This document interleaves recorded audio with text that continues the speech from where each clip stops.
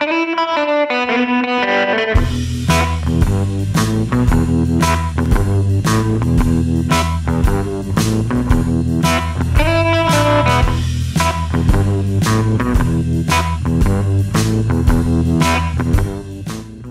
everyone. Welcome to the Imaging Wire Show. My name is Jake Fishman. I'm the host of the show and the editor of the Imaging Wire newsletter. And we have an excellent episode for you today. We have Sonia Sahney from GE Healthcare. Sonia is the Chief Marketing Officer for the Molecular Imaging and CT Scanner Group, which is a really, really big job. And it means that Sonia has a front row seat to so many things that are happening in our industry. And we're going to learn about some of those things today. So welcome to the show, Sonia. Thank you. Thanks so much for having me here today. It's so good to have you.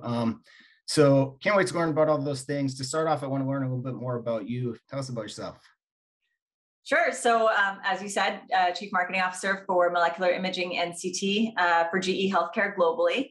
I have started out as a biomedical engineer by training only, and then I did my MBA as well, but then I went straight to GE and started with GE right out of school. I noticed that you have this kind of pretty impressive and full career at GE Healthcare.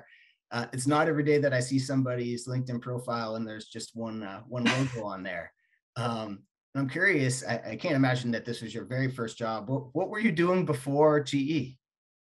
Yeah, well, mainly I was in school. I did have a couple cool internships along the way. None as cool as GE Healthcare, of course, but I did work at Aston Martin Jaguar Land Rover for a little while, which was a really fun experience. We got to take home cars on the weekend, which surprised me because I barely got my driver's license and they gave me a Aston Martin to take home for a weekend, which was really a good experience. Taking a CT scanner home for the weekend is not quite the same. Maybe not, but you're right that GE Healthcare is way cooler than Aston Martin. But then here you go from being in the front driver's seat of an Aston Martin to the driver's seat for all the marketing for CT and MI at GE, which is a big deal, and it means that you kind of are able to learn from so many of your clients and what they're experiencing and seeing. I was hoping you could share a little bit about kind of what's happening on the front lines of medical imaging right now. Yeah, I mean, that's a great question. I think that's something as marketing we really need to stay on top of, getting voice of customer, understanding what are the challenges our customers are facing is top priority for us. So of course, there's many channels we can do that. We talk directly to customers at things like trade shows and industry association meetings, as well as, we go visit their sites, market research, focus groups, medical advisory boards. And then of course, we rely on third-party market research and market reports as well. I think all of them are pointing to the same key trends. They're pointing to a shortage of talent. So radiologists, technologists, administrators, really just a huge shortage of talent on the healthcare delivery side. But on the patient side, we're seeing CT procedures grow. And I think we just saw some numbers there where there was about 13% more procedures in 2021 versus 2020. So that's 84.5 million procedures in the US alone. So that number just, I think, continues to climb. So the procedures are growing. They're also getting more advanced. So that's another challenge.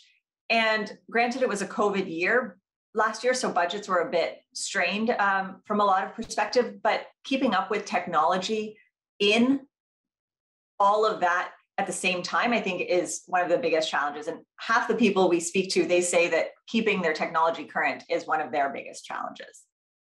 Right. And I mean, that's really quite a situation to be in, right? Where the volume and complexity of volumes going up, the people who are responsible for handling that volume, whether it's performing the scans or reading them, are going down, or at least not going up at the rate that scans are.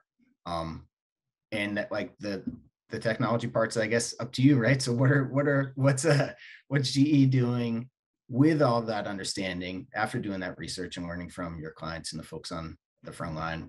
What are you doing to respond to it? Yeah, I mean, I think we took a hard look at all these challenges and we said, how can we help? What can we do as a med tech manufacturer to actually impact this. When we see procedures are growing and getting more advanced, I think we need to make sure that whatever we build can be ready for today, but also ready for the future. And we're building intelligence into the system so that advanced procedures feel a little less daunting for a technologist to go through, or we can speed up how quickly they can go through an advanced procedure, or even just spend less time at the scanner and more time with the patient, which is always a good goal for the healthcare providers to have. So I think that's one thing. And as well, even, because 64 slice is basically a baseline, we had to offer technology that already hits the baseline, but then can continue to grow with them as their procedures grow or change or expand. And then the final one is on the protecting their investment. So when someone spends a lot of money on a CT scanner, they don't want to find out, just like you and I, we buy a iPhone 12 and find out iPhone 13 comes out the next day. So that's a challenge that I think we all face in technology and the speed of innovation. And we don't want to stop that speed of innovation either. So protecting the investment, future-proofing the technology such that as more funds become available, or as procedures start to change or grow, or reimbursements in the US change, they have the ability to update the system as opposed to swap out the entire system. So that was basically the challenges we put forward to our engineering team and said, how can we build something that could address these things? And what did they come up with? So at RSNA last year, so in 2021, we introduced the Revolution Apex platform. And so platforming is the approach we took with this, where you can actually scale the system as the needs continue to change. So it already starts with state-of-the-art clinical capability, but can upgrade from a hardware and a software perspective through smart subscription and through hardware updates in order to stay current and to stay on the leading edge of technology. So that was essentially the Revolution Apex platform is what they designed as a result of this. Excuse the feature geek in me, but how exactly does the Revolution Apex platform work in terms of, I guess, what parts are modular and how do those things, get added on? Yeah, absolutely. So, I mentioned it already comes pretty well built. So it already has a super high powered tube on it. It already has things like gemstone spectral imaging, our GSI dual energy type offering, but the detector itself offers a lot of clinical capability. So as you get larger in detector size, clinical capability also starts to increase. So it starts as a 4 centimeter detector, and we can actually in field swap out that detector for an 8 centimeter or for a 16 centimeter detector, which continues to grow the clinical capability of the system. That's so cool. So I take it that traditional upgrade doesn't exactly work like that. How's that different from the way folks have been updating or upgrading or replacing their CT up until the Revolution Apex? Yeah, so actually, I like to quote one of our customers who kind of told us this. They said, we keep throwing software at the system every few years just to try to keep it current. And I think of that even, with my phone or something like that, like, maybe you upgrade the storage, maybe you upgrade the RAM, maybe, you do some of these softer type things, software improvements, till the point where the hardware is just unusable and you have to drag it out and put something brand new in. And then there's a learning curve associated with that. So when you put a brand new system in, there would be a learning curve. With this system, because you're just in field, in site, like at the hospital site, swapping out one detector module for a larger detector module, the user interface remains the same. Some of the clinical capabilities, if you're expanding them, of course, those types of things would require training if the technologists are not familiar with those types of procedures. But for the most part, it still feels like you're using a system that you've been using before. So the learning curve essentially isn't there. So from a clinical perspective, when an organization adopts the Revolution Apex, what's the clinical impact? Yeah, so the clinical impact, we had to make sure that the system had, at least the standard, procedures. In the US, head and neck, chest, abdomen, pelvis, these are all the standard procedures. And with a high-powered tube, with true fidelity, which is our image reconstruction algorithm that shows really pretty pictures according to our radiologist, all of that stuff is there already in the system. It's got a wider bore, so to accommodate the combination of a tube, a high-powered tube and a wider bore can accommodate heavier patients as we see the population starting to go in that direction. So all of those clinical advantages are there. As you start to build the system, even beyond that, you can get to the 16-centimeter detector where if cardiac is something the site specializes in, you can get to 1 beat cardiac, 1 rotation head. Those types of procedures all become a lot faster and easier. But the 4-centimeter on its own as a baseline still has, everything they need. Same question from an organizational perspective. So the folks who are, care about the clinical stuff, but obviously are responsible more for the, financial or efficiency side. What's the impact on that side? Yeah, I think it's a very easy math equation to solve.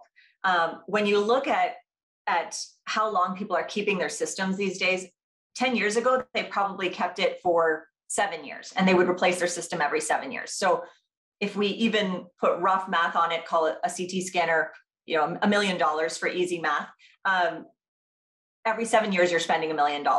Now they're spending $1 million every 12 years. They've extended the amount of time they're sitting with a system.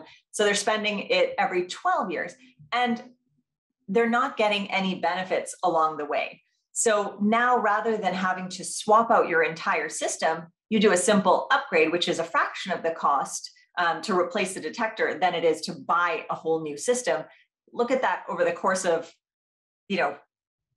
time, you will see that there's quite a advantage financially to just upgrading a system rather than swapping out the whole thing. There would be also, the downtime associated with it, the training of the new user interfaces. Like there's so many different costs that are almost hidden in it. So the equipment one is obvious, and I think there's a lot of hidden ones that we could explore as well. This makes so much sense to me, and I feel like it's a thing that the products I mainly use, which are like enterprise type software products, it's normal, right? Why hasn't anybody done this before? It's a good question. I think that the philosophy behind this is pretty much platforming. It's to be able to reap the advantages of a particular platform, so the basis of the system, and upgrade as we go. That's not new. I think other vendors have done that. We see that, as you were saying, in your enterprise software world, you see that in cars. You can scale up and down cars. But does the manufacturer offer that through the life of the system? Actually, they probably don't in cars either, where you can't just come back and say, okay, I'd like a sunroof, or okay, I'd like you add something to my system. That doesn't usually happen. What we're trying to do is take that platforming philosophy and translate that benefit over to our customers. And that's really, I think, where we are innovating in the industry, and something that hasn't been done before. Thank you for that. And I think back to those trends that you talked about at the beginning, with the imaging volumes and complexity and the HR challenges that are facing radiology departments.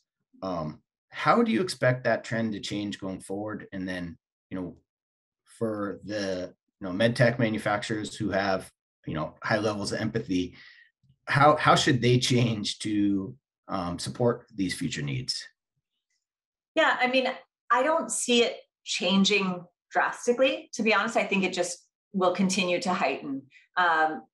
With the last few years, the challenges that we faced with COVID, I think it's the idea of doing more with less is everywhere.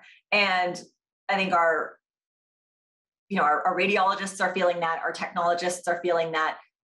The number of procedures are growing, as I mentioned, but there's also more data than before. There's more procedures. There's less of all of the resources that once used to support all of that.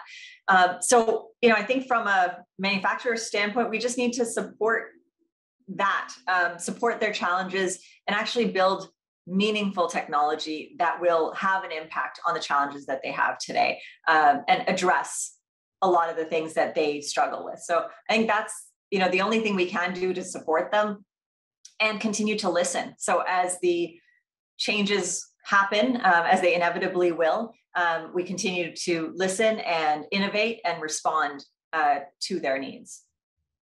You're here. It seems like you've been doing that. So bravo. That pretty much wraps us up for today. And I thank you, Sonia, for that.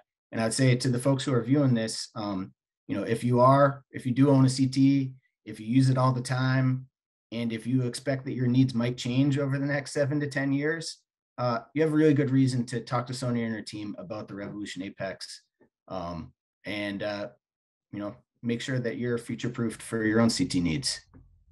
So thank you very much, everybody. Thank you, Sonia, for coming, and everybody have a great day. Thank you, Jake.